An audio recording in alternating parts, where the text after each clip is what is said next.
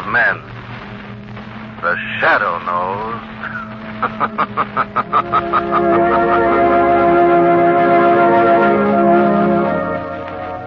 Once again, your neighborhood blue coal dealer brings you the thrilling adventures of The Shadow, the hard and relentless fight of one man against the forces of evil. These dramatizations are designed to demonstrate forcibly to old and young alike that crime does not pay. Friends, war has driven the demand for anthracite coal to an all-time high. Yes, anthracite has pitched in to do 5 big extra wartime heating jobs, of which replacing wood is just one. That's right, friends. Wood, cordwood, was an important peacetime fuel. But suddenly it disappeared. All over rural America, wood piles vanished. The cutters were off to war or to work in war plants in the cities. 544,000 homes faced bitter cold weather without fuel unless anthracite was immediately supplied. But you can bet it was supplied, friends. And not just to meet this missing wood emergency, but to meet other wartime demands, too. To fill Uncle Sam's huge new military coal bins. To replace oil shipped to Africa. And coke now making steel in Pittsburgh mills.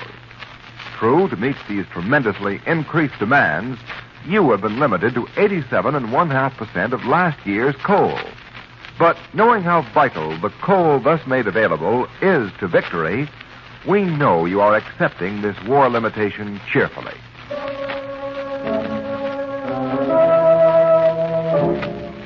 The Shadow, mysterious character who aids the forces of law and order, is in reality Lamont Cranston, wealthy young man about town.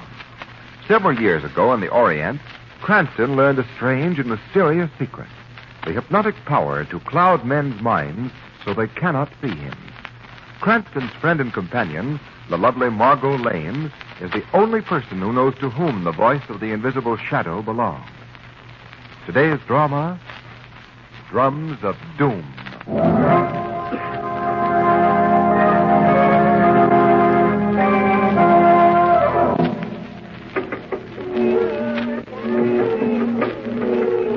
Lamont, have you ever seen such dancing? She's wonderful. Unbelievable, Martin. She's all over the stage at once. Oh, what tom-toms getting the shivers. The most amazing bit of interpretive dancing I've ever seen. A high spot in Louise Rinalda's career, all right. This is a Macumba number, isn't it, Lamont? Yes, based on a native sacrificial dance of Haiti. According to the program, no white man's ever seen it before. Look, Lamont. She's actually frozen in the middle of the stage, staring up as though she were hypnotized. Heavens! Something's wrong, Lamont. The curtain's coming down. Yes, I wonder what it... Oh, Lamont, what could have happened? Ladies and gentlemen, I regret to announce that due to a sudden indisposition, Miss Ronaldo will be unable to continue her performance. Oh, what a pity.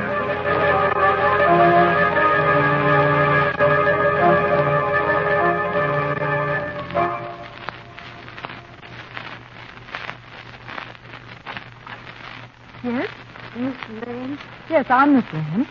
What? You're Louise Rinaldo, the dancer. Yes. They told me I might find Mr. Cranston here. It is terribly important that I see him. Oh, well, I'm expecting him shortly. Won't you come in? Thank you. Why, that was a brilliant performance you gave last night. I hope your sudden illness was nothing serious. Illness? They said unfortunate interruption in your performance last night. Oh, yes. Yes, it was most unfortunate. In the midst of life, there is always death. What? Oh, there's nothing. An old proverb. Oh, that's probably Mr. Cranston now. Will you excuse me? Of course, Miss Lane. Hello, Margot. Lamont, Louise Rinaldo, the dancer's here to see you. She wants me? Yes, and she seems terribly frightened about something. Well, let's go and find out what this is all about. Hello, Miss Rinaldo. Miss Lane tells me you wanted to see me. Oh, yes, Mr. Cranston. It is very important. Could I speak to you alone? You can speak freely in front of Miss Lane. Oh, very well. I wanted to show you this. I know you have made a study of these things, Mr. Cranston, and I hoped you would be able to help me. Where did you get this? I found it in my dressing room last night. And then, during the performance, I happened to look up in the scenery loft. A larger one hung up there, suspended in midair, like an omen of the devil. And that's when I screamed. Oh, Mr. Cranston, you've got to help me. I'm in terrible danger. Why, it's just a piece of black satin cut out in the shape of a little hand. Do you have a scissors, Margot? Wait, yes.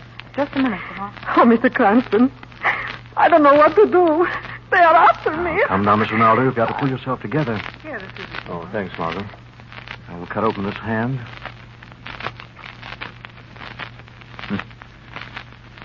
Just as I thought. A bone and dust inside. I'm afraid I don't follow all that. What is this queer-looking black hand? Margot, it's a symbol of something that reaches into the heart of our most civilized places. In the black jungles of Haiti. Sounds menacing. It is. This little black hand is a voodoo. Voodoo? Yes, Margot, the black magic of Haiti. This little black hand is the calling card of the voodoo. Whoever receives it is marked for death.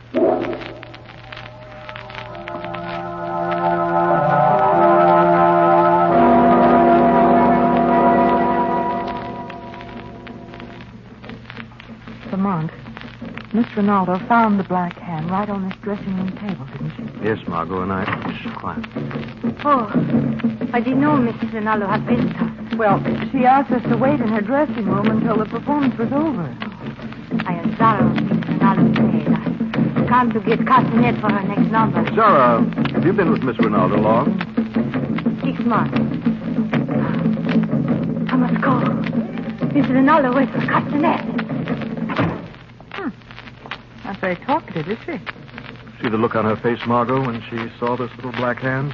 Yes, it was either fear or guilt. Margot, I think we'd better watch the rest of this show from the wings. Come on.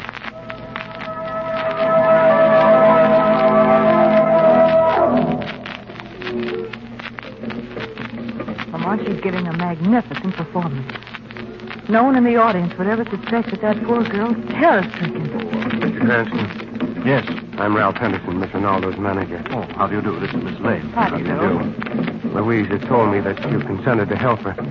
Frankly, I'm afraid for her. She never was very strong, and this fear that's taken hold of her seems to be undermining her health completely. Mr. Henderson, do you know anything about Miss Ronaldo's maid, Zara? She's a native of Haiti, isn't she? Yeah, she's a strange girl, full of native superstitions. Do you have any idea who might have put that voodoo in Miss Ronaldo's dressing room last night? Oh, I've been trying to figure it out. You see, I know a bit about Haitian and folklore myself. Perhaps Louise may have unwittingly antagonized the natives on her trip to Haiti. Well, the arm of the voodoo is long, Mr. Cranston. You mean Zara? Well, she'd be the most likely suspect, but she seems so devoted to Louise. Good heavens, the sandbag's fallen. He's in here. Get a doctor, quick. Was it Miss Ronaldo? I can't tell. There's so much confusion out there. Bill, ring down the curtain.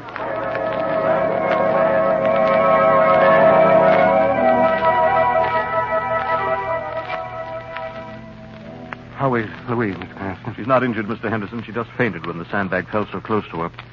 She's still unconscious. We'll need some water. Oh, Zara, get some water. Oh, yes, Mr. Henderson. That other dancing girl was killed, wasn't she, Lamont? Yes, it was a terrible death. Well, I think she's coming out of it. It's the water, miss. Oh, thanks, Zara. Here, Miss Ronaldo. Try to swallow a little of this. There. That's fine. Drum, the drum, What is she talking about? Shh. I want to hear what she's saying. grave, tombstone, bracelet. It is them. It is them. Papaluba.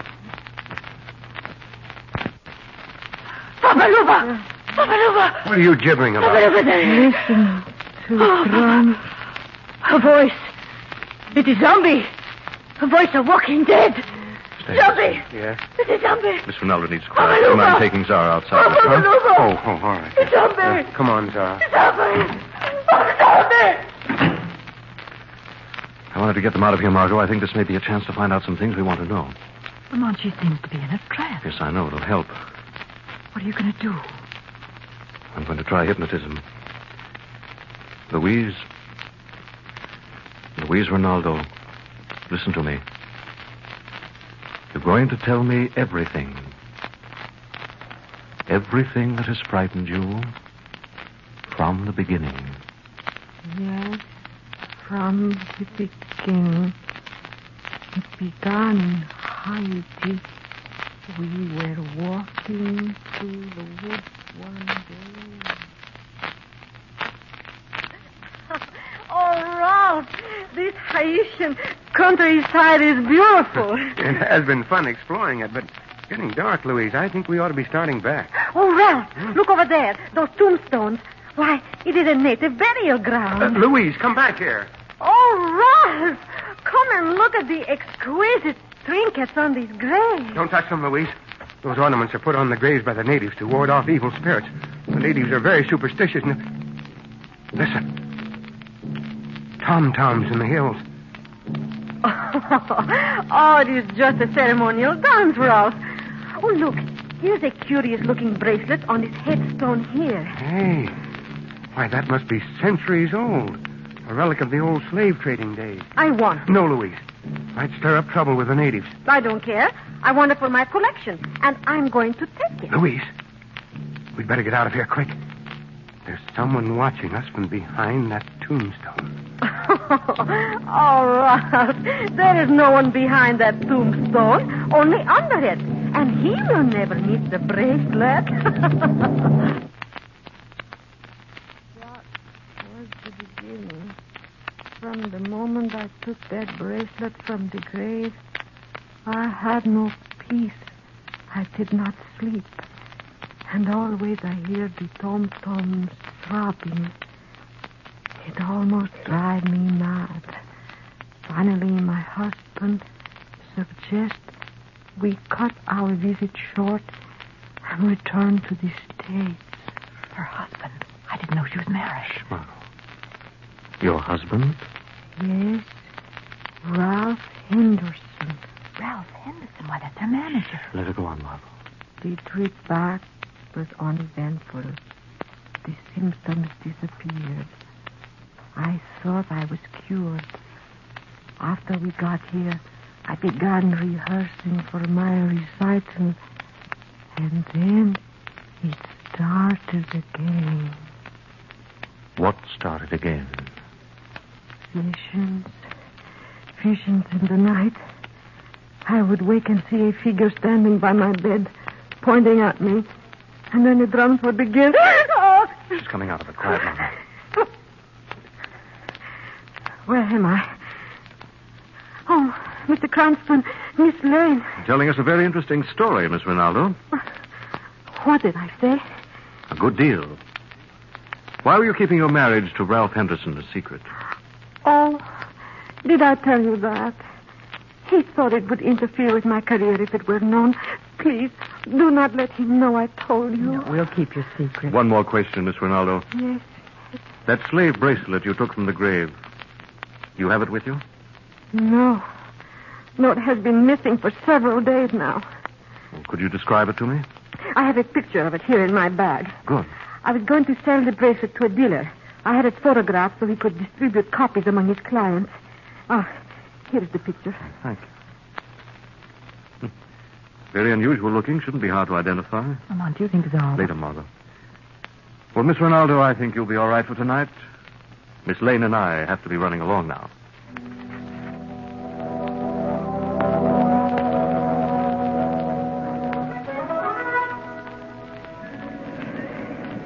Miss Lane, Mr. Cranston, I'm over here. Oh, there's Shreve's cab, Lamont. Hey, where have you two been? You said I should meet you here after the show. You said it's been over for hours. Get in, Margot. I'm sorry, Shrevey. We had a little business backstage. Hope you didn't mind waiting. No, I didn't mind. I didn't. I had the meter running the whole time.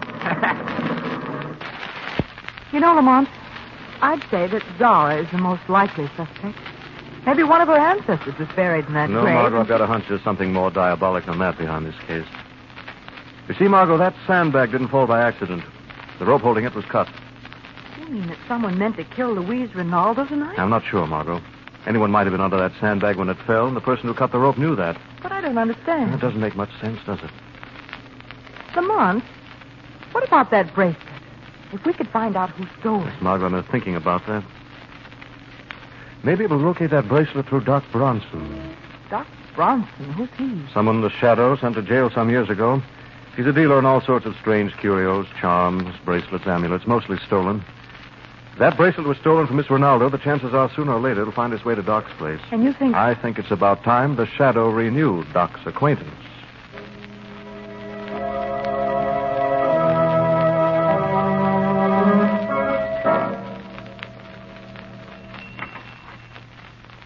Yes? What can I do for you? Well, that's fine. There's no one here. I could have sworn I heard the door open. Who's that? You forgotten your old friend, Doc? That voice. It's the Shadow. So you do remember me. What do you want with me this time, Shadow? I ain't done nothing. Little black hand I've just thrown on the counter. Do you recognize it? No, I never saw it before. Haven't you, Doc? What about that bracelet you're fingering so nervously? Where did you get it? Oh, a friend gave it to me. That bracelet was stolen from Louise Rinaldo, the dancer. It's a collector's item worth a fortune. Worth even murder. I don't know what you're talking about. You're lying, Doc. I remember receiving stolen goods is one thing, murder is another. Murder? I ain't mixed up in no murder, Shadow. Where did you get that bracelet? All right, I'll tell you. Nobody's going to pin a murder rap on me. Some customer gave it to me as payment for a job I done. What job? That little black hand. This customer asked me to make him another one, just like the one I made for Gloria Nelson. Gloria Nelson? Gloria Nelson died under mysterious circumstances a few years ago. Or maybe she was murdered, Doc. Honest, I had nothing to do with it. All I did was... Where'd you make those voodoos, Doc? It was... Doc! Doc! He's dead.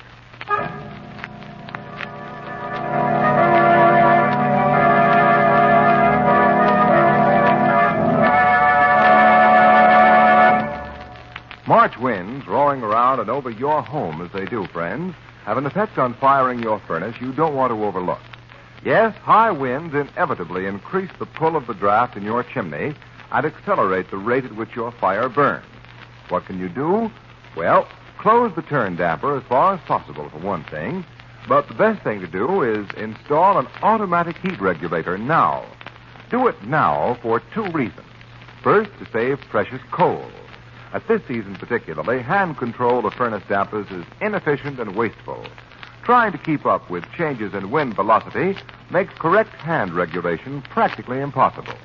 So install a heat regulator and let it control those dampers for you efficiently, automatically.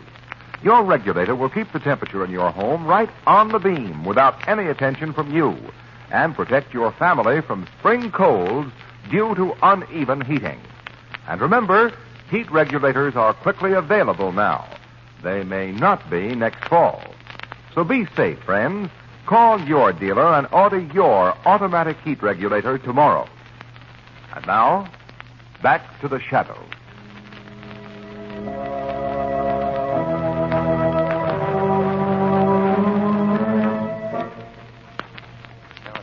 Commissioner Weston will see you now, Mr. Cranston. Oh, thanks, officer.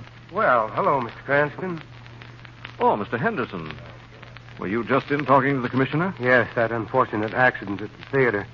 Police have been conducting an inquiry. Oh, is that so? I hope you're not one of the suspects. No, I'm afraid my visit here is purely social. Commissioner's a good friend of mine. Well, how is Miss Rinaldo? Well, Mr. Cranston, I'm afraid her health won't stand up under the strain. Her heart isn't too strong. Why don't you get her to go away for a while? I've suggested that, but she won't hear of it. Well, I've got to get back to the matinee. Goodbye, Mr. Cranston. Goodbye, Mr. Henderson. Oh, hello, Cranston. What's on your mind? Hello, Commissioner. I wonder if you'd do me a favor. What is it? Remember the Nelson case about 2 years ago, I think it was? Nelson? You mean Gloria Nelson, the heiress? That's right. The heiress? That's right. That's one I won't forget.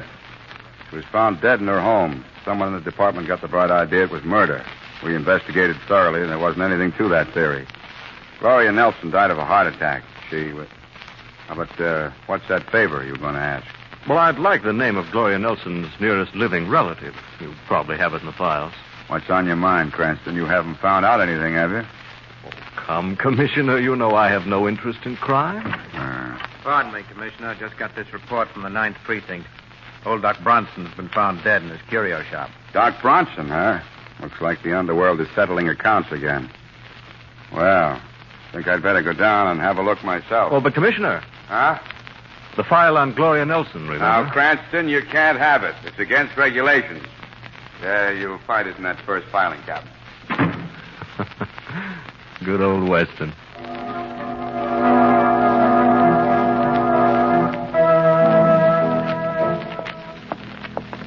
Lamont, we've got to do something.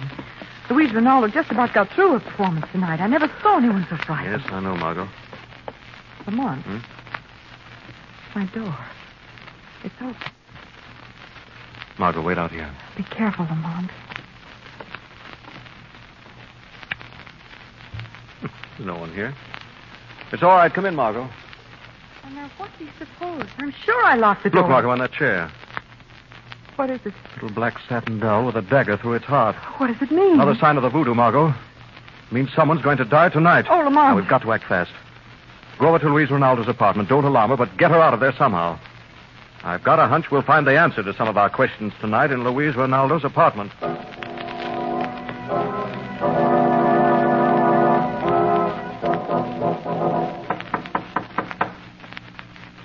Good. Margot got my way.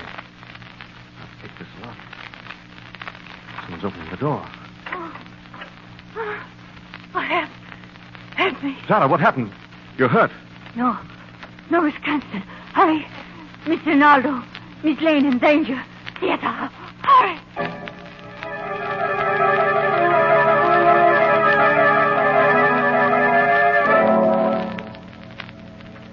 Louise, I don't think we should have come. But you heard the voice on the phone. He said I must come here to the theater at once if I wanted to end this horror. I'd like to know who made that call. There's nothing so menacing as a dark, empty theater. If only we could put on a few lights. No. Well, the voice said, in darkness the terror came. In darkness it must go. It said we must find the center of the stage and wait there. I don't like this. Suppose it's a trap for me. I think we ought to leave at once. The drums are back in my head again. They are following me. I feel it, too. Louise, we're getting off the stage right now. The light. Someone has turned his spotlight on us. Don't move out of this circle of that light. Who are you? You die here tonight. That voice seems to be coming from up in the scenery loft. I can't see the spotlight's blinding me. Rinaldo, you took the dress that of the grave. You have violated the sleep of the dead. You must pay with your life. No! Louise. You will die with her, Miss Lane. Oh, no. I will come down. Down. You die now. Light's gone out.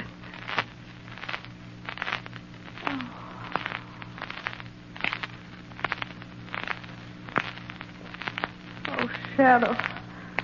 Oh, thank heaven you'll come. Yes, Shadow, I will.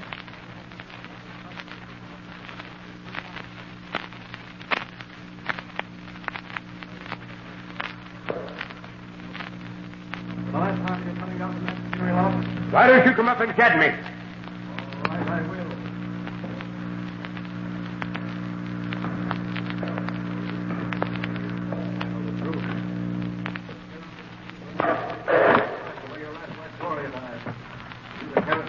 You can't prove anything. Ruth? You've been talking to Ruth? She lied. Whatever she told you, she lied. Gloria's death was due to natural causes. The police said so. No, it's not true.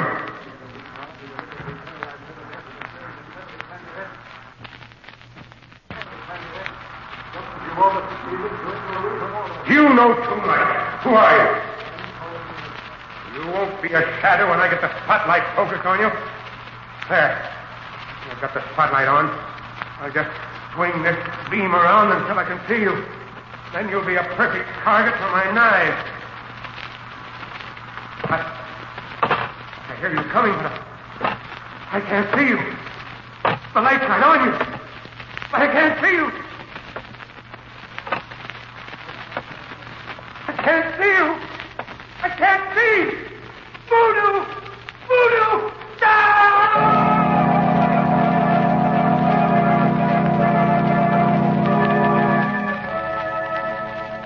But, Lamont, I still don't understand what made him do it. And you see, Margot, Henderson, alias Nelson, was a psychological murderer. Took fiendish delight in literally frightening his victims to death. Oh, how horrible. Yes, his plan was to marry into a wealthy family, get his wife to sign over her interests to him, and then proceed to terrorize her. But where does the voodoo come into it? When he and Louise took that trip to Haiti, it gave him an idea how to get rid of her. And when she took the amulet from the grave, she was playing right into his hands. You mean he used her own conscience to frighten her? Yes. Together with a recording of tom-toms, the witch doctor's costume, those voodoos he got from the doc. Henderson had Doc killed to seal his lips, just as he killed Zara when she refused to assist him further in his plans. Oh. Then Zara was in the scheme, too. Yes. She confessed just before she died. But, Lamont, where does that falling sandbag fit into the picture? All part of Henderson's campaign of fear, Margot. Oh, I see. You know, you never did tell me what happened up there in the scenery loft with Henderson and the shadow. Well, naturally, Henderson couldn't see the shadow coming. He must have fallen a victim of his own power of suggestion. Thought the shadow was some kind of black magic that had finally caught up with him. And as a result, he jumped to his death from the catwalk.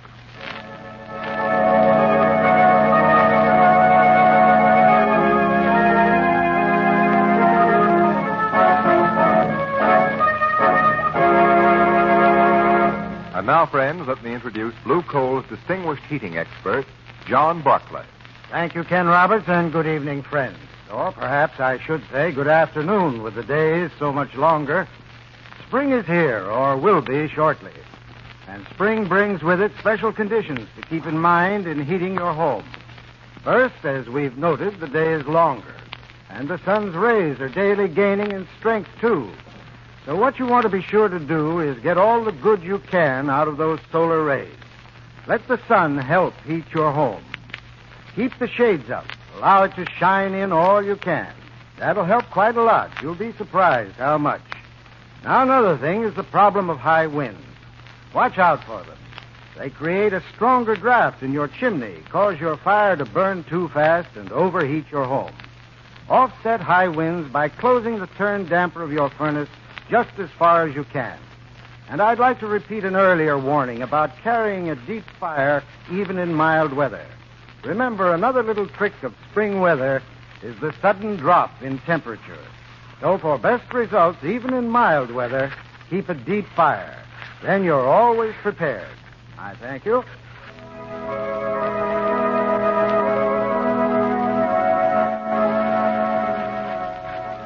The Shadow program is based on a story copyrighted by Street and Smith Publications.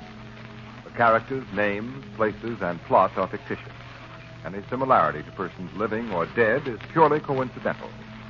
Again next week, The Shadow will demonstrate that next week, same time, same station, your friendly Blue Coal dealer brings you another strange and thrilling adventure in The Shadow's daring battle against the forces of evil. Be sure to listen. This is Ken Roberts saying keep the home fires burning with Blue Coal. This story produced by the D.L.N.W. Coal Company, distributors of Blue Coal.